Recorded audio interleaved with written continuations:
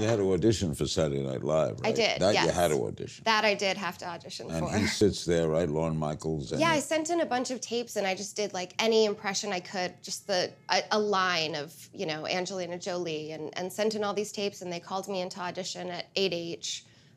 Went into the studio, it was freezing. I just remember it being really cold and I just put my head down and they were kind of in these bleachers that weren't the bleachers that they have in the studio, but off to the side, and I felt this cold presence and... And what do they say to you? Nothing. Oh, nothing. They don't say anything. You just go in, do your thing, and silence, and then you leave. What did you do? I think I did 5 impressions and then like 3 characters. I did Angelina Jolie, Katie Holmes, Joan Cusack, Anna Faris, and then I can't remember the last one. It was maybe Jewel.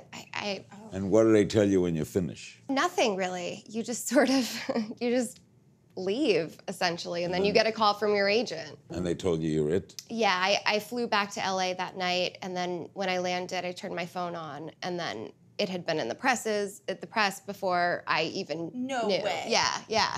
And Lauren had called cool. my dad, and oh, yeah, that's great. asked permission. Yeah. Like he's proposing.